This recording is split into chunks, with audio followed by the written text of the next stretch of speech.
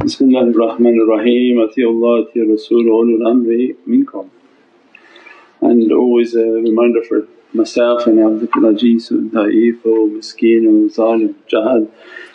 And but for the grace of Allah that we are still in existence. With all the might and majesty of Ramadan and all these tajallis and blessings, alhamdulillah that Allah inshaAllah complete His favours upon our souls and dress us from the reality of the heavenly malakut and the dress from the dunya that Allah to annihilate the nafs and to bring down all the bad characters, so that this journey towards the Divine, the Presence and the reality of the Divine, the Presence to dress upon our being inshaAllah. Alhamdulillah that Allah gave us a life in which to see these days and nights inshaAllah. It's an interactive Thursday. Do we have anything? No activity from online?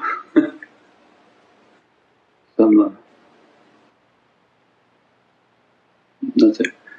Yeah, it's a post-Ramadan energy. Everybody's in a spiritual exhaustion. All the practices of Ramadan that is all hyped up, all the energy, all the madad and the support that Allah is sending. And then alhamdulillah Shawwal comes and a lot of people feel that they are missing that energy and don't feel that tajalli because the state of fasting is not upon, and the nafs takes over and all the tajallis that come after, and all the bad characteristics of the shaitans that are released. Not even on the 12th hour, the minute that the Ramadan tajalli was ending, you could see the world was throwing its bombs and destructions and people yelling, screaming, fighting because their shaitan's coming out. And 30 days of burning the nafs, and those who entered into the fasting and dressed by the reality of the fasting, 30 days of that tajalli and that blessing, that nafs comes out with a vengeance. That it teams up with the shayateens and many people then begin to sort of like wound up, begin to yell, scream, get angry. And that's the reality of the tariqah. Some reason the shaykh can keep talking about it, but people think it's like a philosophy, and in the midst of their fights and battles they forget that all their teaching. And no matter what condition Allah puts us in, that whatever event happens that people strike a nerve and want to become angry, Allah is looking to the khuluq and the character. The subject is completely irrelevant. He said, she said, what was said. Nothing of what was said is important, but how one reacts is everything. Means if the character changes, the language changes, the demeanour changes, then that test was not successful. And no matter what it is, because some nerves go deeper. You know, when the doctor wants to test, he hit one thing and you don't react, then Allah wants to go deeper into the character and hit something else, and the person explodes with their anger, explodes with all their characteristics. And this is what Allah wants for the students, is are you seeing how you react to the situation. So the subject never matters. He said, she said is not important, but what did you do with it and how did you react with it is everything. And that's where the tariqah is testing, and the tariqah comes to perfect character. So when somebody emails, I don't think I need the tariqah. Well, it is not about a reading the tariqah, it's about what you're really saying from your inner being is, I don't need good manners. Because you're not getting it from these teachings on these channels, you're definitely not getting it from the masjid where the imams are not responsible for teaching good manners, and you're not going to get it from one Friday khutbah for the whole week. And then you go from one khutbah to one khutbah, because most people their Islam is just their Jummah. There's no halaqas and teachings, there's no guidance, and it's self-serve. There's a big difference between ihtiba and wajib al-taqleed. That ihtiba and wajib means it's mandatory to follow, and that's why Allah says, Atiullah, Ati Rasul, ulul amri minkum, obey. So how can you obey if you're not following someone? So in life Allah wants for us to follow an ulul amr, follow one whom is following Sayyidina Muhammad by their deeds and their actions, not just by the fancy words. That their deed and their action is following the way of Sayyidina Muhammad is wajib, it's our Islam. You can't practice Islam outside of that. Especially Ahlul Sunnah, they don't believe in Bab al-Ijtihad, the gates of making fatwas are open. That's a Wahhabi madhab, that anybody can make a fatwa. But they believe in taqleed, that you have to follow, and you have to follow an ulul amr. And the ulul amr are those whom their deeds and their actions are understood, means they're not just saying something, they're doing it. And they are Muhammadiyoon, that they follow the love and propagate the love of Sayyidina Muhammad, and that's all these teachings. Said that if they love Sayyidina Muhammad, they begin to take on the characteristics, and this characteristic that Allah wants is the akhlaq and the character. That if they don't have Muhammadiyoon character, they can have all the knowledge in the world, they can claim whatever titles they want in the world, they can claim to be the highest spiritual pole, they can claim that they are Sahib al-Imdad, which is a ridiculously crazy statement for anyone to say that they are the Sahib and the owner of all the madad and support that reaching to this earth. You have to be bold to even think like that. That shows the level of sickness within somebody to talk like that. So these are bizarre characteristics.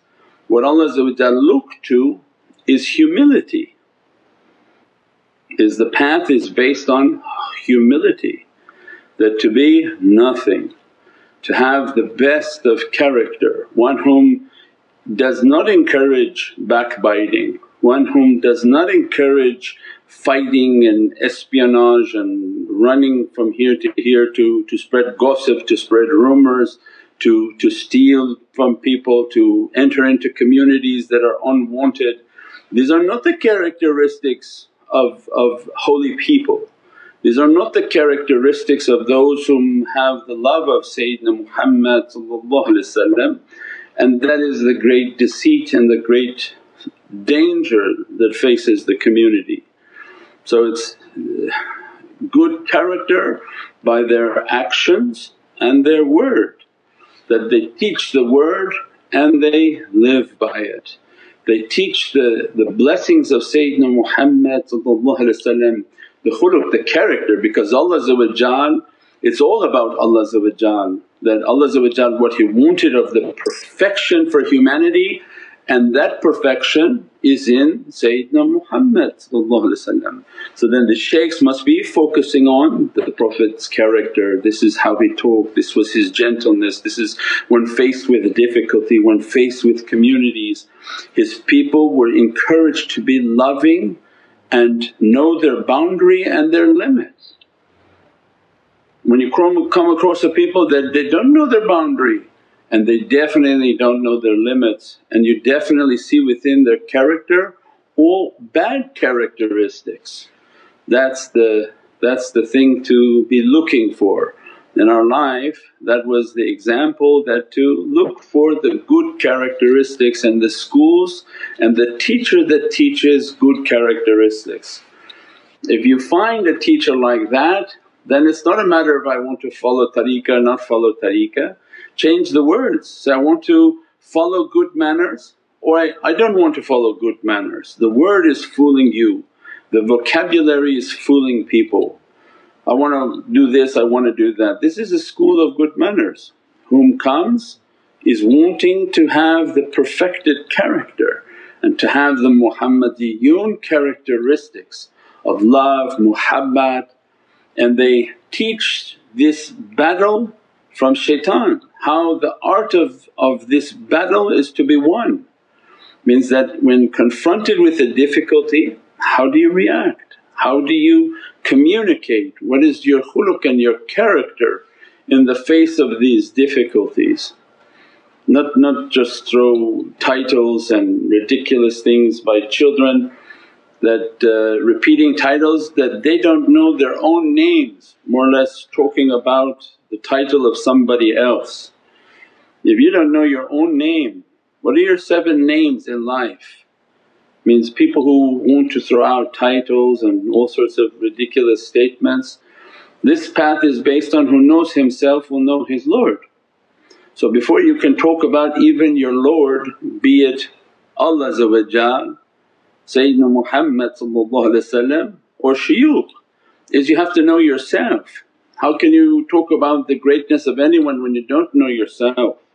That's why then the process was tafakkur and muraqabah, that they came into the schools of tafakkur so that the shaykhs would teach them about themselves. When you begin to take a path of knowing yourself, what are your demons, what are your characteristics, what are your angers, what are your liabilities within yourself that are dangerous characteristics, those are the ones that you confront. So busy yourself with yourself.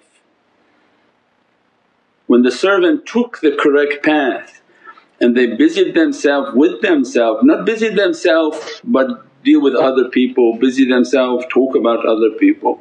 They busied themselves to know themselves. When they began to see their demons, their characteristics, then the shaykh inspired for them their zikrs, their practices, what to focus on, how to balance yourself. Don't self-diagnose yourself on what you want to do and where you want to go and how you want to treat it. But you're in an ocean of taslim, that this is the feeling I'm having, these are the characteristics I'm having, and the shaykhs then teach you how to control those characteristics, what to recite for these characteristics, how to come across and come against these bad characteristics, until you're at a place in which the bad characteristics are brought down, and then you are presented with that which is of a ruhani nature within yourself. Means you begin to understand the inner realities of the self and begin to know who you are. So you begin to know your 7 names, the name that is the outermost region of what this world knows you.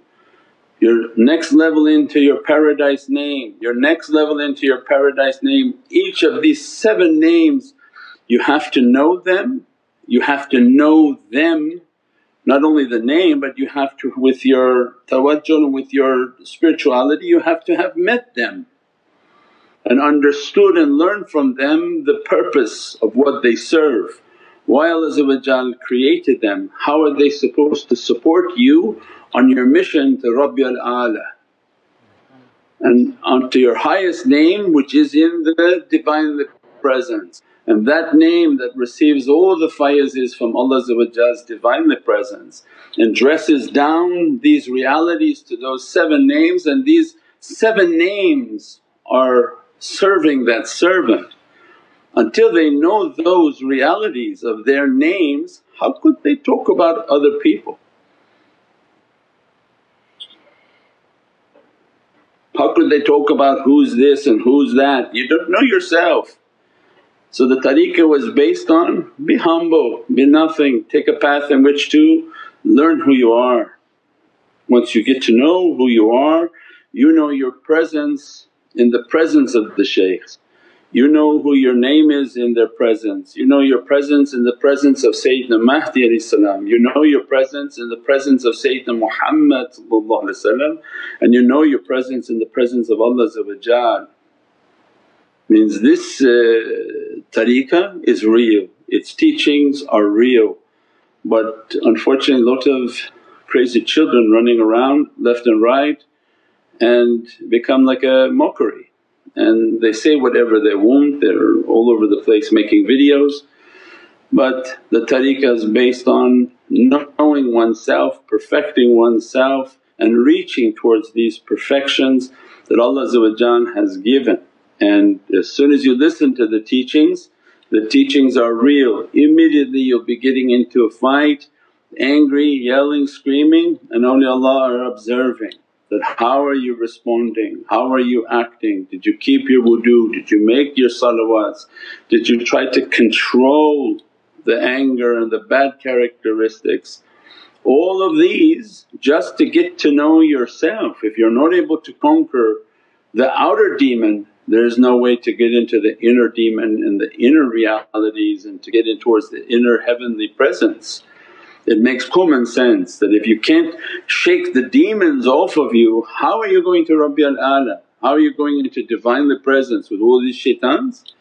So all of these demons at the gate, they have to be subdued, they have to be brought down. It's the importance of the characteristics. So no doubt as soon as Ramadan's about to end you should have been prepared that many difficulties will be coming towards you, because now you have all these blessings and dressings and these shaitans are standing on the side waiting for you to come back out. They come back out and join us, and now we want to take away all the gifts that Allah has given to you.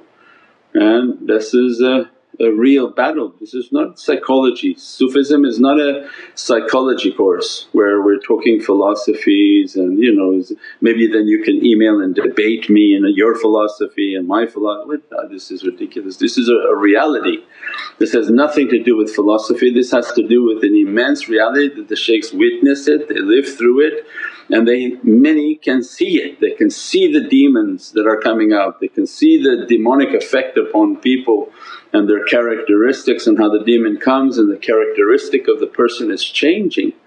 So we pray that Allah make it to be real for everyone, that they have a sense that this is real, the shaykh is talking about something real. That video that came out on Sunday night, I think Adam released it late, it was supposed to come Sunday, came Sunday early like 3 in the morning Pakistan time. But that video that came out was talked about maybe 6-7 months ago, and it was produced based on, they pulled the inventory of videos, it came out and it was exactly for its timing. So we said before that how this process works is very miraculous. The talks are months apart and they pull out the talk, they put on all of the graphics and they submit that a month before anything happened. Sometimes 4 weeks, 5, 6 weeks before anything happened. Don't think that they saw something on the news and 2 days later it went on to British television and Canadian television. These are episodes that were produced 6 months ago and put on to these broadcast stations 4 months ago or 4 weeks ago, and events come and then the video's there to play it. So these are big isharats and guidance and signs from Allah from Sayyidina Muhammad that are showing people that the events that are taking place, what type of guidance are coming for them and what type of warnings are coming for the earth from just a simple YouTube channel. That video talked about all of these difficulties, all of these regions that will be on fire and in difficulty and corruption, and for the people of those areas to go home before it's too late and you have no home to go to. We pray that Allah dress us, bless us, give us good characteristics, let us to pass these tests so that we can get to the next level inshaAllah.